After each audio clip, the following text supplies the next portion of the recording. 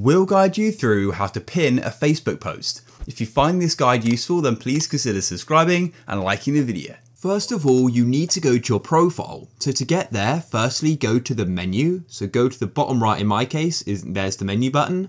And on the menu, then I need to go to the top and click on see your profile, and you'll see your name there. And that will take you to your profile. Now go and scroll down and find the post you wish to go and pin. So yeah, depending on which post there you want to go and pin, you may need to scroll down quite far.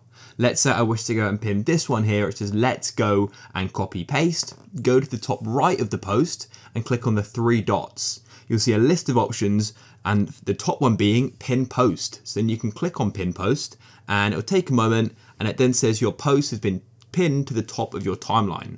And as you can see, there it is there.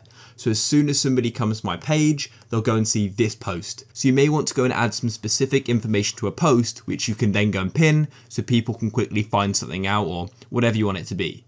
And it's that simple. And then, yeah, that's it. You can go and use Facebook as normal and people will see that when they come to your profile.